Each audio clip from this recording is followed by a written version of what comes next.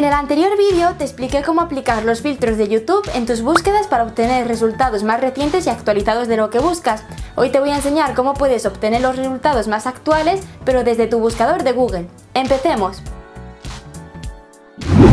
Como ocurre en YouTube, si no filtras al hacer tu búsqueda en Google, los primeros resultados que obtendrás normalmente serán de hace varios años, y en pocas ocasiones encontrarás los más recientes de hace días o semanas. Esto es normal, porque uno de los factores que tiene en cuenta Google para posicionar los resultados es la antigüedad del contenido y el número de visitas, para lo que cuanto más tiempo tenga ese contenido, más visitas sumará. Pero Google también nos facilita filtros que nos permite acortar más determinadas características de la búsqueda, y una de ellas es la fecha en la que se publicó el contenido.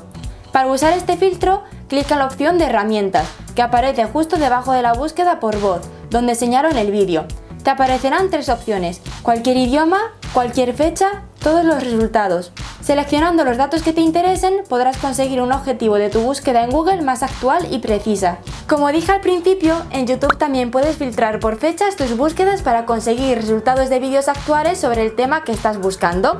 Te dejo un enlace al vídeo donde indico los pasos que debes seguir en YouTube, en las tarjetas, descripción y comentario destacado de este tutorial.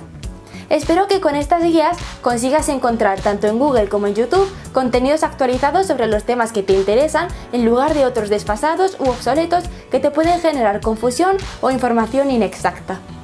Si tienes cualquier duda o pregunta, no te preocupes, déjala en los comentarios y te responderé a la mayor brevedad. Y si te ha gustado este vídeo, no olvides suscribirte a la siguiente pantalla y activar la campanita para que YouTube te avise cada vez que subamos nuestros vídeos semanales.